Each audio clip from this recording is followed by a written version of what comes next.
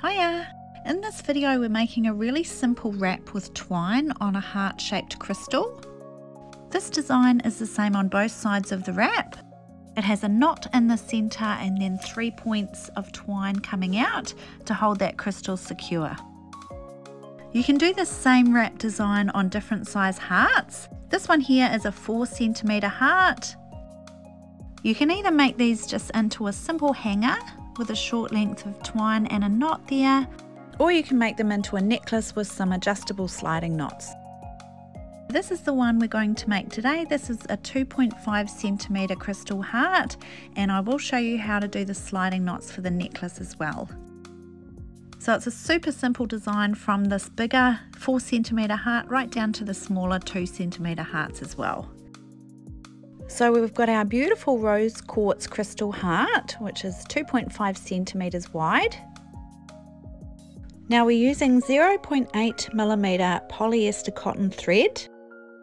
And for our necklace today, we need one length of 20 inches and one length of 45 inches. If I'm making a hanger, I don't need that extra length, so I just use two 20-inch lengths. But whether you're making a hanger or a necklace, just measure out your lengths and cut them, and then I like to singe the ends as well so they don't fray. Now first up, we want to try and find the middle of both cords. So starting with the smaller one, just placing the ends together, following it back down to the other end, and then the same with the longer cord as well, placing the ends together, following it back down to the other end.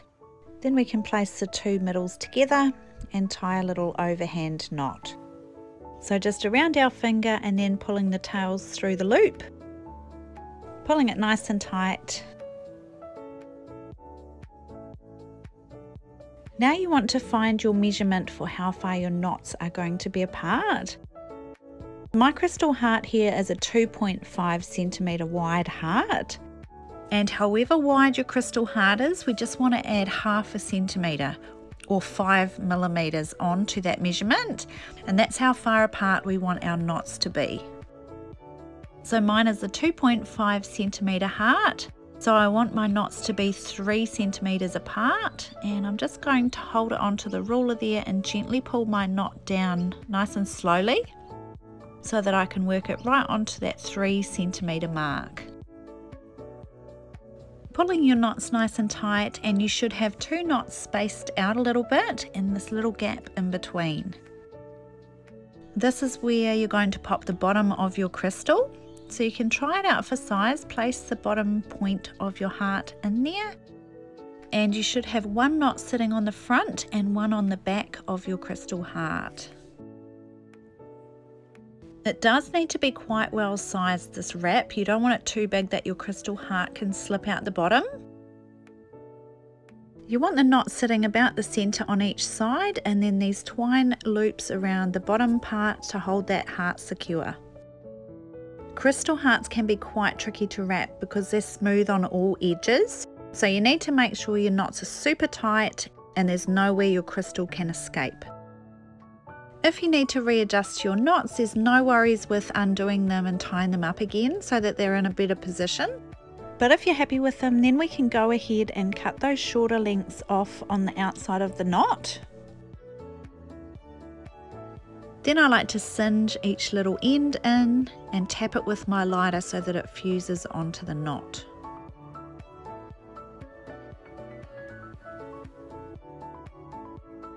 Then you should have a length with 1 thread coming off each side of the knot, and in the center between the knots you've got 2 sides of the thread, and that's going to sit over the bottom of your crystal heart to hold it all secure in place. Now you want to make sure that those knots are sitting evenly on the front and the back, so when you turn it on its side they're in the same position. Now holding the wrap onto the crystal really securely with my left hand, I'm going to bring these threads around in my right hand just to tie a little knot there that's going to sit in the top center of our heart.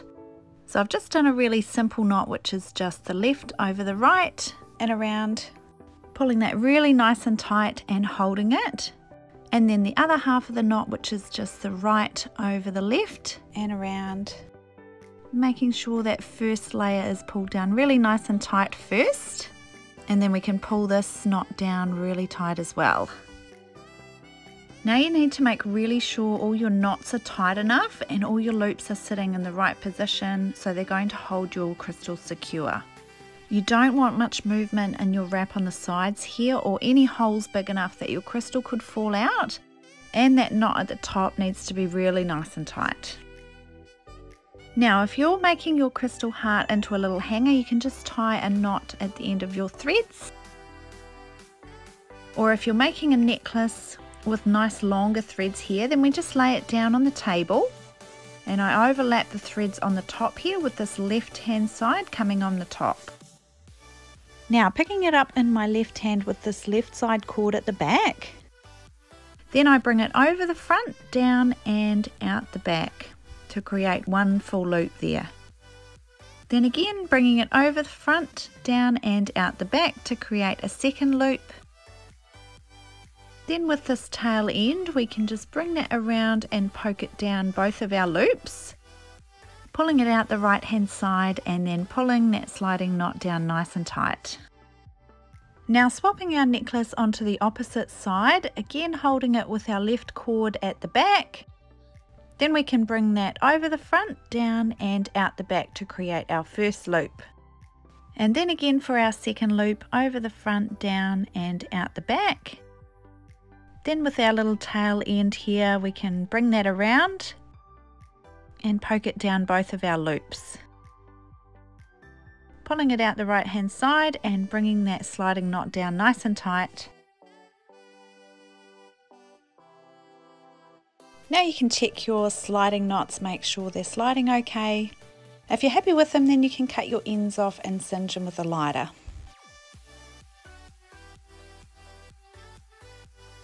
So there's your simple heart-shaped crystal wrap with twine.